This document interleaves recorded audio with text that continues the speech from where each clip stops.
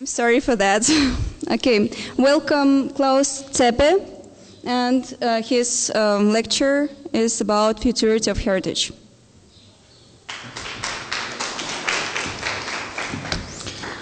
Thank you for that kind introduction. And first of all, I'd like to thank Katharina and Elliot for this amazing conference. The more I'm here, the more impressed I am. And also thank you for starting a very timely and highly relevant discussion, how I think. I'm going to tell you why I think that in a couple of minutes. And also I'd like to thank you for giving me the opportunity to be here and talk to you. And at the same time, I feel the incredible pressure of what has been said, presented and shared before me, and particularly the live stream adds a sense of global weight on my shoulders. So actually the live stream is in itself very exciting and provides very many interesting possibilities for exchange and so on. However, it actually provided me with a really serious problem, because artists' rights. I could present something to you in this room, however, when it is live streamed, it becomes a public performance. And therefore, I could get potentially sued for doing something in here, and so I decided not to. And it made me work a little bit harder, and to get myself around this, and therefore also the title of the presentation, the talk, changed, and also slightly the scope of what I'm going to talk about. And what I'm going to propose in the following has no claim to be truer or has a better grip on reality than things we have heard before in this conference. However, it is also most certainly not the final word in any type of discussion or discourse. Whatever I'm wanting to say is that the approach what I'm going to put forward here is maybe a little bit better suited in addressing certain types of problems or certain types of issues than others. And I'm trying to prove the usefulness of this approach by doing the presentation the way I'm doing it. But the proof of the pudding lies in the eating, and the proof of the talk lies in its discussion. So, looking for the tiger, the futurity of heritage.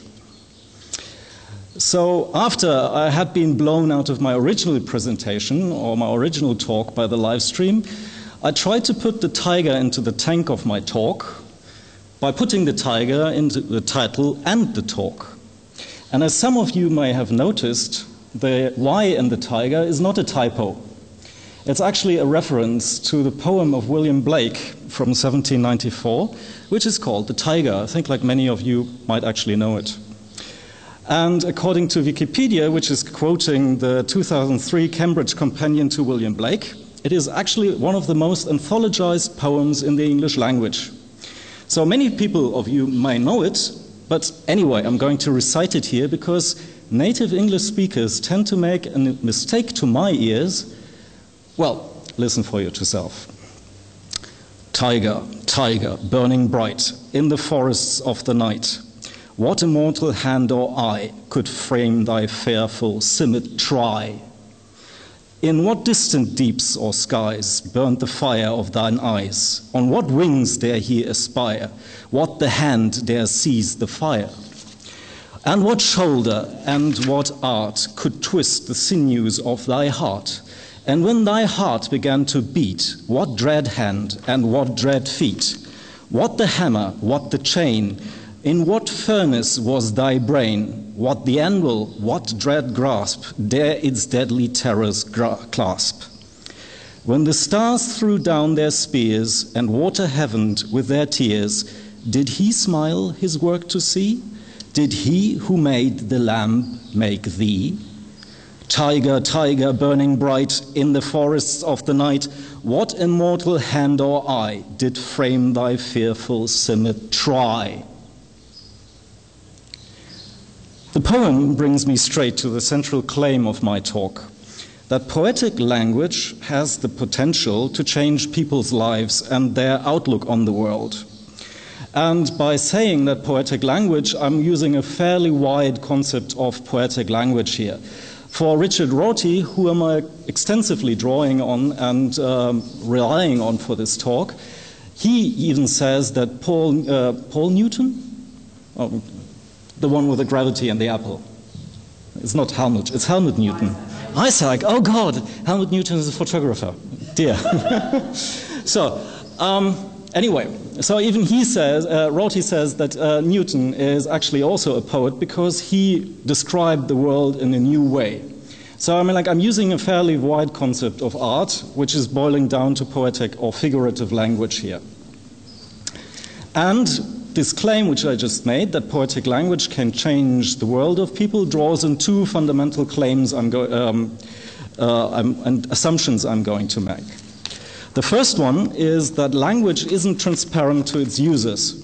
That means whatever we say, write, or otherwise communicate has no direct relationship to what other people hear, read, or understand from such utterances.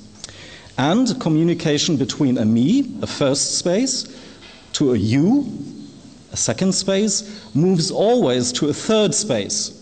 And this third space I'm drawing here on the theories of Homi Bhabha, who describes this in a post-colonial context as something, a space, where meanings are being made up, negotiated, exchanged, and contested, or even agreed upon. And to support that claim, why that is reasonable, I'm proposing a simple experiment. How does the tiger in Blake's poem look like?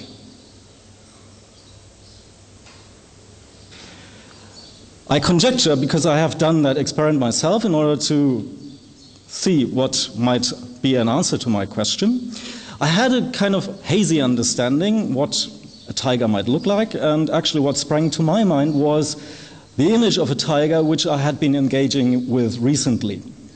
So, irrespective, and I assume from that thing, because it's a rather arbitrary image, because if I had been to the zoo, that particular book cover, which I had in my mind, wouldn't have come to my mind. And from that experience, I assume that your tigers would look different from my tigers. And among you, also your tigers would be different. However, I think if we're talking about tigers, most of us would agree that if we encountered an animal of the species Pantega tigris, which is the Latin genus name of a tiger, that we wouldn't prefer to be face to face, or if it was walking in the room, I'd rather prefer to be somewhere else. So, in reciting the poem, The Tiger, I have deliberately chosen not to show you the page of the notebook of William Blake, because if you are searching on the internet for that poem, you get frequently the image of that notebook page where there's the poem with a tiger. So the question I would have asked you, the answer would have been very easy. We could have pointed to that illustration of the tiger and say, well, that's easy. This is how Blake's tiger looks like. And then you could agree to what I said just now, this is what tigers look like, or disagree. And this brings me to the second assumption, that truths about the world do not reside outside of how we talk about the world. So in Rorty, and what he proposed is actually very useful in that respect.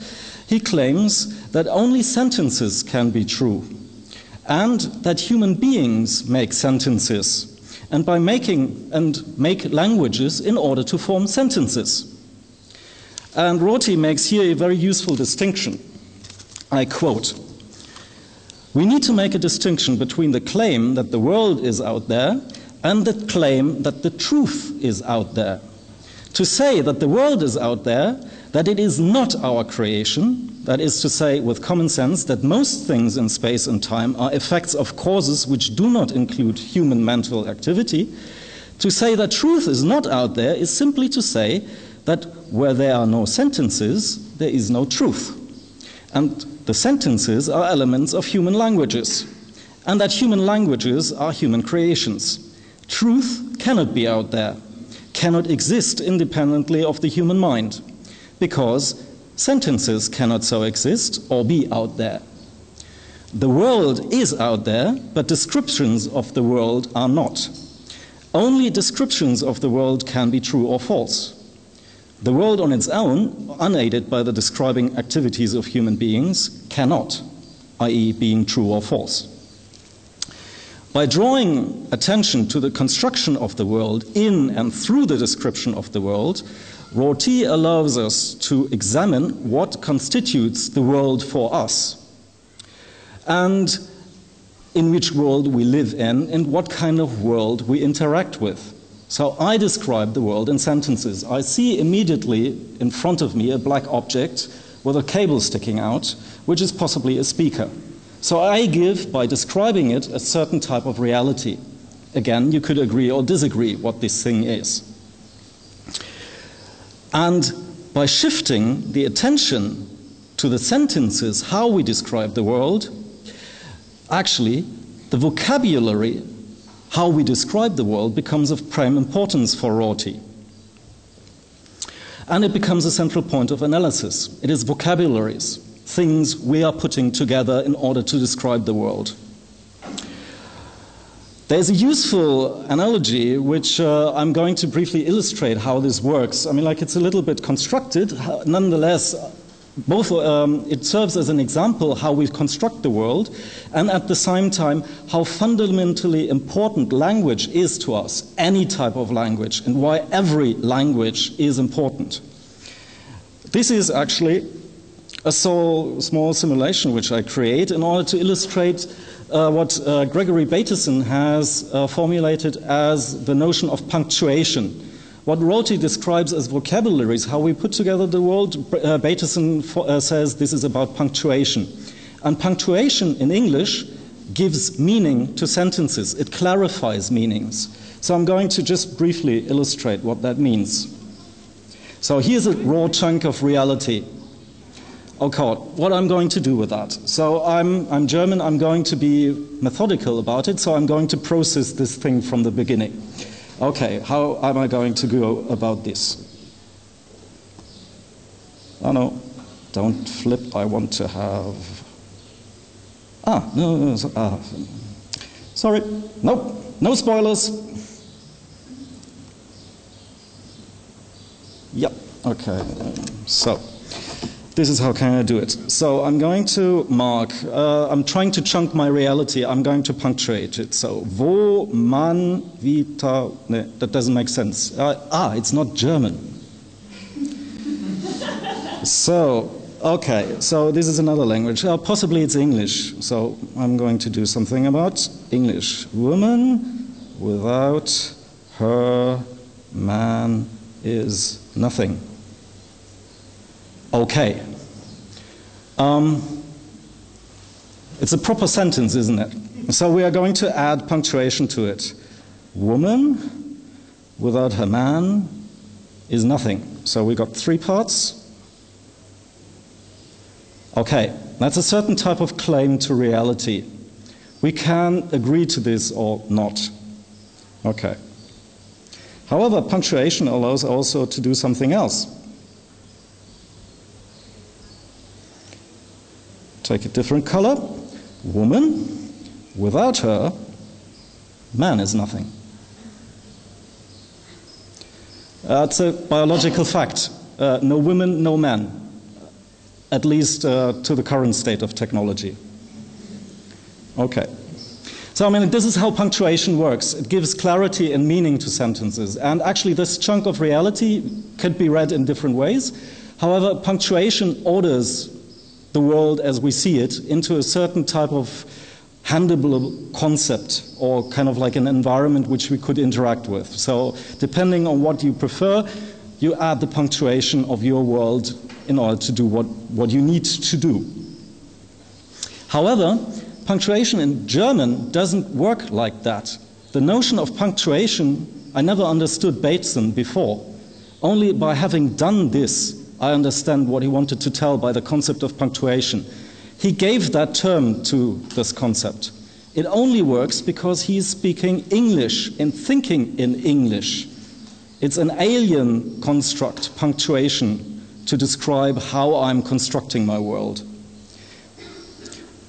Anyway, so this is at one point why language is important and how we are constructing. We are stringing together our reality by adding elements, vocabularies, and we're punctuating it in order to give it meaning.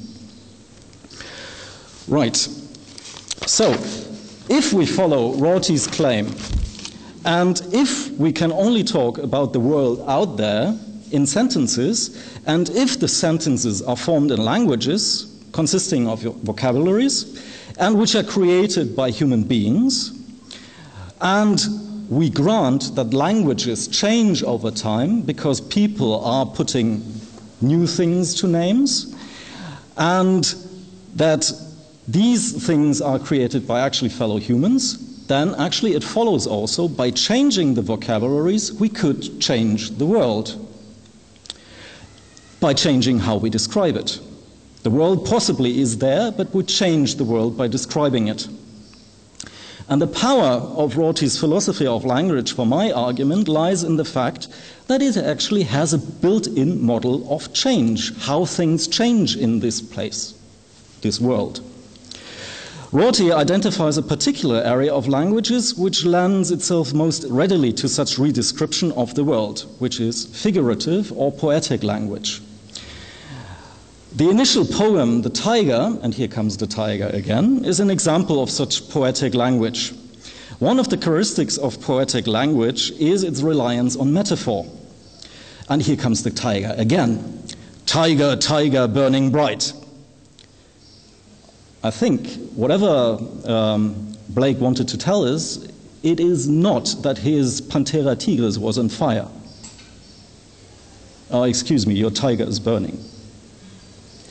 So, he combines two images, and this is what a metaphor does. It links two conceptual areas. It links the animal with a fire in order to combine it, in order to draw out a new quality, to make us think about that new quality, which is now becoming a property of the tiger. And evoking Barber's third space, this link between these two conceptual areas should not be understood as a hard and fast bridge, which is once there and for all, but it is actually a ford across a river where we have to negotiate every step in order to get to the other side. And here comes a visual metaphor, because I'm going to elaborate this concept more. A metaphor is something which is carried across. And this is a drawn-out metaphor. This is Christopheros. The name is the program, he who carries Christ. So he carries a cross, and he is actually the one who carries something. He is fording the river with Christ on his back. So the metaphor actually links these two areas, and we negotiate the meaning of what is being carried. Does anyone know of this object? Does anyone have one? I do. Actually, people affix it to their cars. It's a good luck charm to not have an accident. So the story of Christopheros is actually a point in case, because the story of the one who carries Christ across the river implies that we're going to reach the safety of our own journey at the end. And suddenly, Christopheros became the patron saint of journeymen. And maybe this is a German thing, this plaque. I don't know which other countries. Ireland also. Oh, okay. All right, okay. So actually, that old story became transformed and transfixed, so it actually became applicable to new modes of transportation. And the idea that a potentially unsafe traffic situation becomes a safe traffic situation by putting this thing in your car, well, I mean, like, that's another discussion. Right. However, what I'd like to draw out on is a certain type of process of reworking things, of redescribing things, because of certain type of poetic language which has meaning for people. And this type of poetic language offers vocabularies for us to understand and interact with the world in different ways. Now that I have elaborated the language philosophical talks and grounds of this talk, I'm now trying to put the tiger into the tank and unleash its power on heritage. And to that end, I need to make another brief clarification. Notions in the heritage industry, especially in the framework of UNESCO's conventions concerning the protection of world cultural and natural heritage, and their related institutions and professions, frequently define heritage in terms of its inherent value. These values manifest themselves in things which UNESCO tests on types of criteria, such as the outstanding universal value, and particularly the notions of integrity and authenticity. I'm taking that notion from Yuki Leto's compilation of heritage meanings, where he's listing a series of meanings what heritage could mean, and this is more or less the meanings of the 1972 Convention of UNESCO, which are being applied here.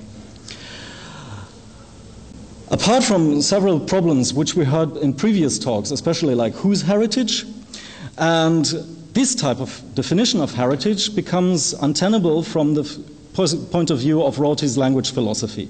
Because what Rorty claims is things don't have meanings out of and in themselves, but only in terms of what they do on other people. So, I mean, like, there cannot be any inherent value, but only something which is negotiated in language, which could be true or false. So, in order to bring these kind of like two concepts together, the language philosophy of Rorty and the notions of heritage, I have actually brought a heritage site in order to illustrate this. And because I had actually material on the World Heritage Site of Nico at hand, I'm going to use it, and it's actually a very good example in many respects. Because, I mean, like, just giving you the details, it is the World Heritage Site of the temples and shrines of Nikko, which is a city in the middle of Japan, 150 kilometers north of Tokyo. And the whole property has roughly 103 buildings and was inscribed in 1999 onto a World Heritage List under criteria 1, 4, and 6. And for the sake of my argument, I'm going to just focus onto one complex of buildings, which is the Toshogu Shrine, which is the shrine which deifies the first Tokugawa shogun. This is Tokugawa Ieyasu, who lived from 1543 to 1616. Right. And in order to understand some of the meanings of the site, it is useful to actually understand a little bit better things about Ieyasu. Because there's a couple of people who left big footprints on the history of Japan. Buddha is one, and you can see the big sandals of Buddha hanging in certain temples. And Ieyasu is certainly one of the other people who did that. Because he ended a period of roughly 100 years of civil war, and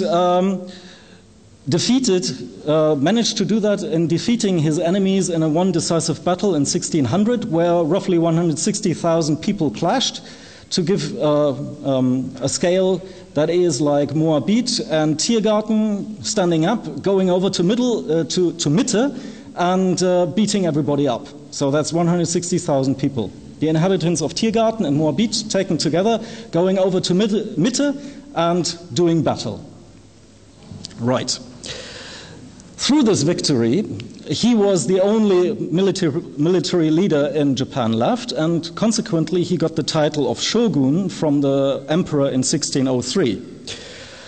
And it also marked the beginning of the rule of the Tokugawa shoguns. The Tokugawa shogunate ushered in a period of relative peace over 250 years. If you think about the time which has elapsed since the Second World War, it's actually quite a long time, 250 years, and which is only broken when the Americans came under the Admiral Matthew C. Perry and forced to open the land in 1852 to 1854. And the Tokugawa were responsible for many changes in the social and political organization of Japan, which is actually still shaping Japanese identities to this day. One of those changes, which is maybe the most manifest if we're not familiar with Japanese history, because it is actually the relocation of the capital from Kyoto, the ancient capital, to Tokyo, which was at the time called Edo or Yedo, and which only became named Tokyo after the emperor was reinstated as the official head of the state in 1867. Tokugawa Ieyasu actually planned many of these processes, and he actually had a vision which lasted beyond his death. So before he died, he sat down with a priest and he stylized himself into a deity, a kind of Buddha which brings peace and enlightenment to the east, or from the east, where he took his capital. So the site of his mausoleum, and this is the shrine I'm going to focus on, turned into a place of quasi-state religious worship. It enshrines this deity, and it houses this mausoleum. And there's, to this day, there have been more, but more than 100 strewn all over Japan, shrines which are actually a place for worship for this shogun. But it would be misconstruing that worship as some kind of Christian type of cult, because he's just one god among a multitude of gods, so he's just blending in. However, how he's blending in, I'm going to show you a little bit with this site. So you're walking through a forest, and this is the main entrance after passing through this gate. And once you are past the gate, you are seeing these buildings, an open space, and which leads on the staircase to the inner part of the shrine. This is the famous gate which marks the inner part, the inner sanctum. And this is most well known for its elaborate carvings. It's also called the gate where people don't get tired to look at it from day to night. So it has a lot of carvings in it, and I'm going to show you a couple ones. You don't see it very well, but oh, yeah, I can make it a little bit bigger. Still not very good to see, but I mean, like, it shows lots of playing children. So it's emphasizing the achievement of Ieyasu, that he brought peace to the land, and that this is now a place where children could play safely outside. Right. And this is actually the burial where this is his mausoleum. It's actually a little bit removed. It's on the mountaintop, and he's actually in this thing. In 2008, I spent a couple of days in order to understand a little bit better what people were actually doing at this heritage site. And methodologically, I used a little bit of participant observation and photography, and also time-lapse photography, which I actually borrowed from the film Koyanis Katsi and the cinematographics of Ron Fricke, who uses time-lapse photography extensively. And time-lapse photography does a very interesting things. It brings out the flows of people, and this is what I'm going to show you.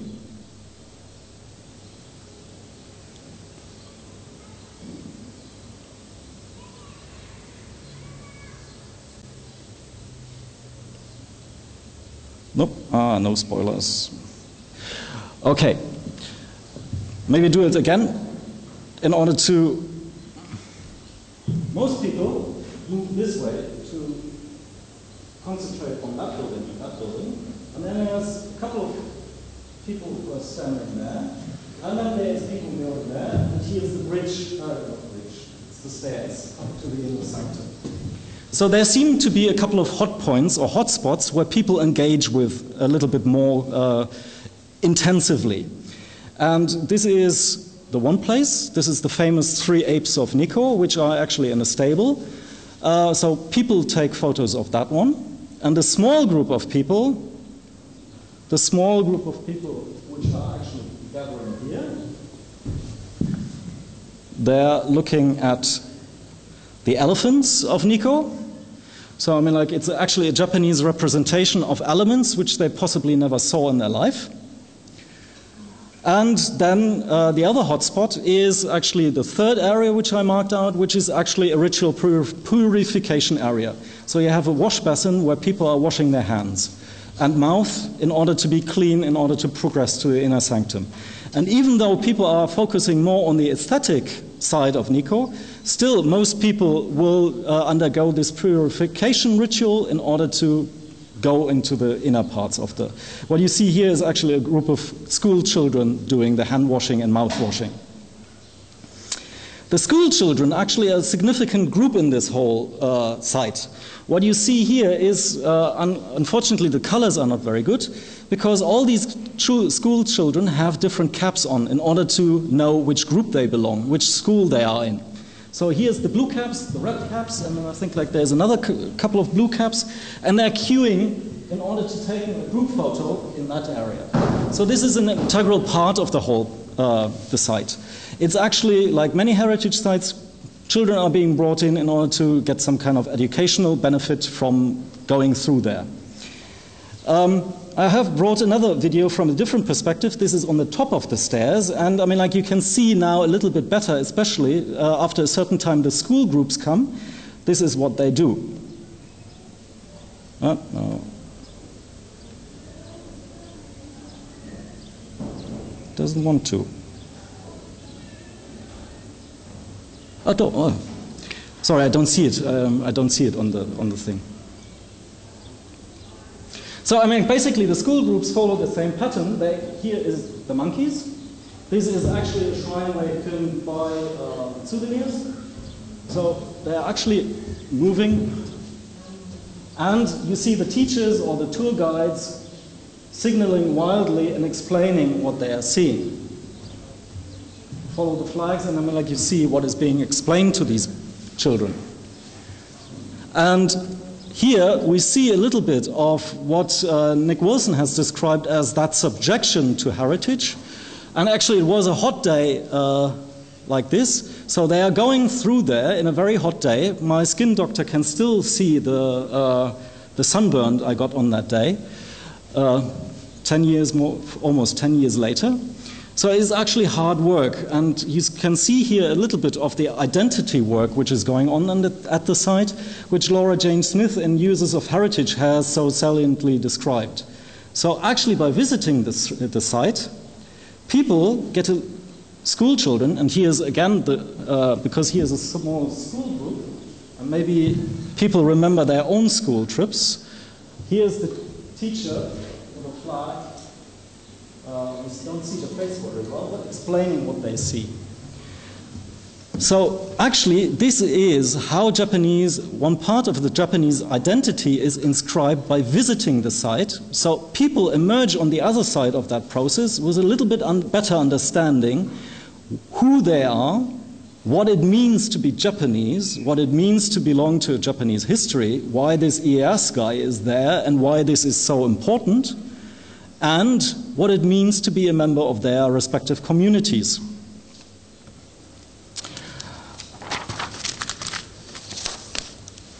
Right, and that type of pattern is stable. What people do over these days is relatively stable. So I mean, like, I have been there for 3 days, and the pattern is, individual patterns vary, people do different things, individuals, but in general, the pattern is quite stable. There is a certain type of hotspots, people do there, they get the explanation, this is a very important carving, this is very important in Japanese history. Okay.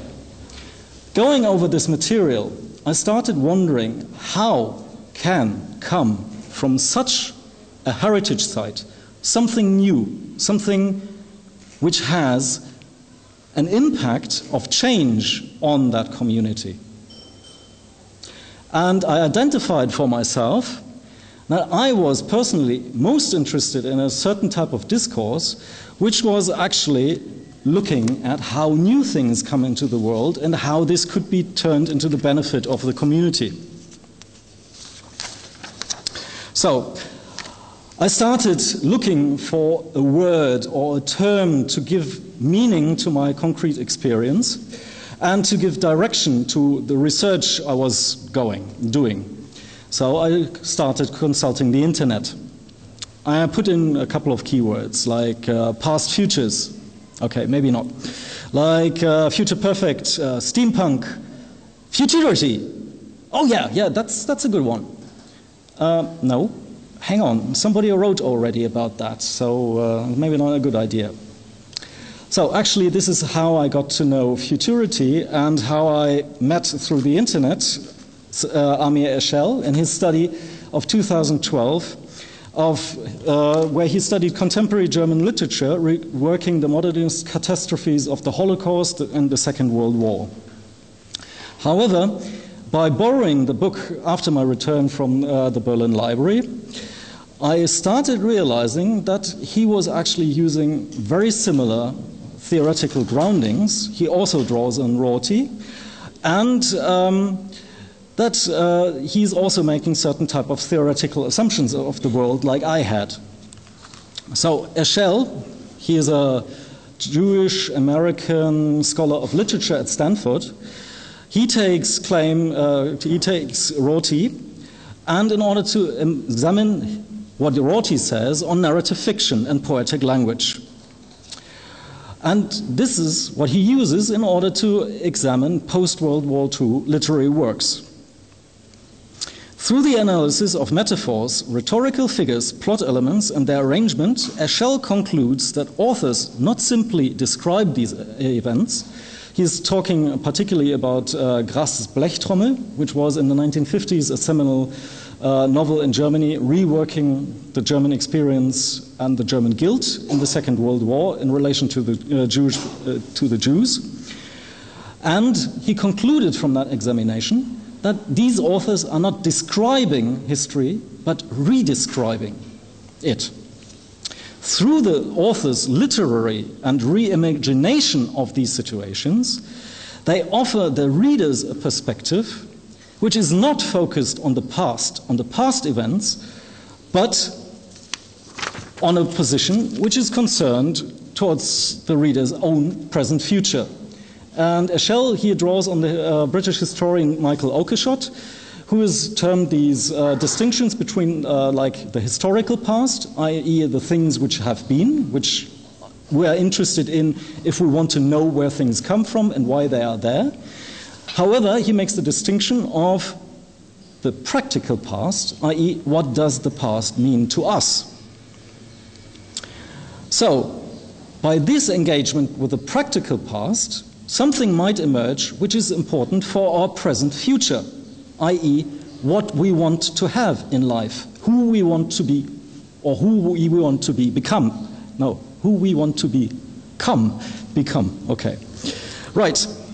And this happens through emotionally and intellectually engaging with the work, with the poetic language.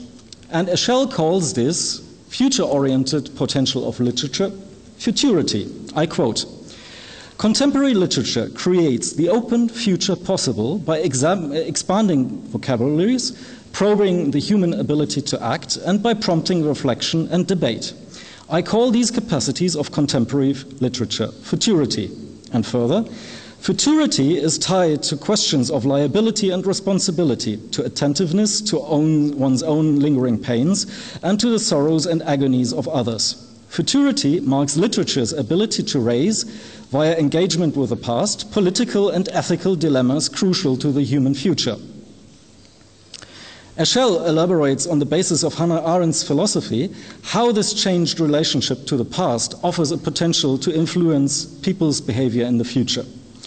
Arguing with Arendt, Eshel proposes that the futurity of works of art offers people a point of inserting themselves into the historic continuum between past and future.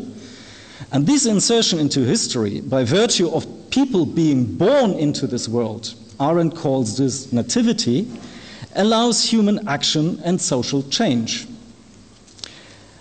Having now outlined the theoretical foundations of futurity, I will have to hurry and look for the tiger in the previously discussed heritage site in order to hint at how this so far very theoretical talk can actually turn into some kind of artistic practice and which could actually affect people's lives for the better.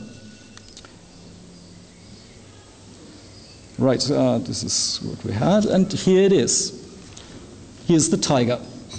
It sleeps. And the metaphor sleeps. So I'm going to figuratively wake the metaphor and make it alive. We have previously agreed that tigers are dangerous animals. A tiger is a mortal threat, not just to an individual, but to the society. And we see three people here. Two are company, three is a crowd, three is society. And there's various threats to human life and to human society. If I look at our contemporary vocabularies, I mean, like just to name a few, there's fascism, there's communism, terrorism, extremism, war, the devaluation of the euro, the collapse of the banking system, thriving for profit, and I mean, like, there's just a few threats. And depending on your vocabulary and how you string that vocabulary together, it actually promotes certain types of perspectives on the future. Anyway, there's a lot of threats. So the tiger is a metaphor for me for threat. The politics of the Tokugawa shogun succeeded in pacifying Japan, and the image brings actually three Tokugawa shoguns into play into this picture. Ieyasu, who is actually deified in this location, and then there is his son Hidetada, who ordered this shrine to be built, and his grandson Iemitsu, who actually created this work, or who ordered this work of art to be created. So in this picture, we indirectly see the three politics of three Tokugawa shoguns. It would actually maybe stretch that metaphor a little bit too far to identify the three people with the three shoguns. However, it is maybe another analogy. What matters to my argument in this point is the tiger is not dead. It sleeps. The Tokugawas actually knew this, that the tiger just sleeps. And we heard previously that people are people. And this is also a fundamental assumption that people know for themselves what is best. And there is very little you can possibly do in order to make them believe otherwise. However, what the Tokugawas did is that they ensured with an iron fist that nobody dare threaten their political order. What they did is they invited the local lords to reside in the capital so that they would not be in contact with their armies and their power base in the provinces.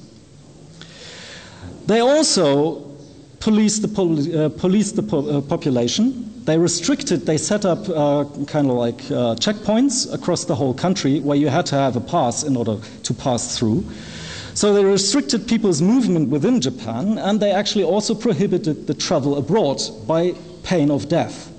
So who was caught outside of Japan was either prohibited to actually ever re-enter Japan, or they were executed when they were found. There were actually some kind of connections, but they were really very fastly regulated.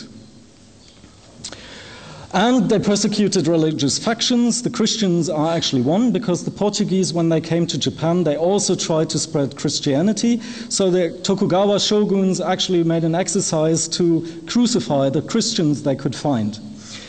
And of course, they killed all their political opponents when they became actually a nuisance. So when I all know this, and if I'm looking at this image, I'm not so sure anymore if these people are actually cuddling the tiger or just waiting there for the tiger to wake up and then to jump on it and subdue it. So it actually becomes a little bit ambiguous, this picture, for me. However, what the shoguns succeeded in is they kept the peace in the country for 250 years. And this long time of peace and stability allowed many important social and cultural developments in Japan. The arts actually flourished in that time. And what you've seen yesterday, me performing, is a little bit older than the Tokugawa shoguns. However, it was condensed into the form at that time. And also part of that exercise was because the form I was following through is actually the traditional form. The song which I put on it is not. The movements are all traditional. So actually what happened at that time, things were put into a book. This is the rule. This is how you have to do it. This is what you have to aspire to. You don't deviate from that rule. Follow your master. If you do something else, it's a problem. Right. So, what does that tell us today? Now, almost 1 year after Edward Snowden's unveiling of the various internet surveillance program, and the NSA can listen to my talk for free. Hello. I asked myself, seeing that tiger and knowing the history of that Tokugawa shogunate, what is actually the price for keeping the tigers of our times asleep? Who guards the tigers? Who sleeps with a tiger? Where and why? What are the criteria for being a tiger? Stripes? Would I be considered a tiger because I have stripes? This is my little artist intervention out of it, because I mean, like I've discovered today, it could be actually an artist intervention in this talk as well. Right. So what I'm trying to say and what I'm trying to prove is this is not a theoretical consideration. I mean, like, it is built on theory, and it is built significantly on the transference and linking of concepts through the idea of metaphor and language. And it allows actually a practical reality where people could ask questions and take a position in the present and insert themselves, as I have done, into history, even as a foreigner, on that basis of that image, and ask myself questions and think about the things which ought to be done, which things would be good to have. And this inserts us, this question and the activity which we're bringing forth from that, inserts us into the historic continuum between the past and the future, and hopefully brings us to take action. And there is certain types of action which might not be a good idea to do at certain points. However, there's certain things which could be done. And Eschel cautions that futurity, as he frames it, is not a cure-all and not a given in any works of art or in heritage for that matter, but it is actually a strategy of search to find the various sleeping tigers, here as a metaphor, and to spring the doors open to new beginnings. And actually, I have to make a choice, and I have to actively look for the tigers. The tiger is actually there, and I took the photo, but I'm actually not really sure where I took the photo. It is on that gate. However, for the talk, I had to search for it. I had to search for that type of metaphor in order to emphasize what metaphor can be done, with metaphor can be done. And I hope it has become clear in this talk that this task is of a different order from other professions in the field of heritage. For example, protection and use, conservation and management, as these are vocabularies which are frequently used in corpus. These are necessary and complementary to the task which I have outlined here, but it requires, I think, people of a different order to ask these type of questions and bring these to the attention of people and actually prompt them into action to do something about it. So, and this is why I think that this conference is so important and so timely, and it has been actually a great honor to talk to you. Thanks.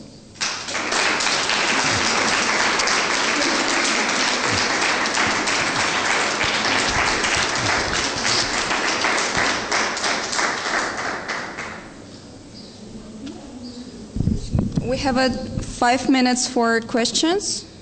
Do you have any questions? Sorry. Yeah? Anybody? Questions? Yeah?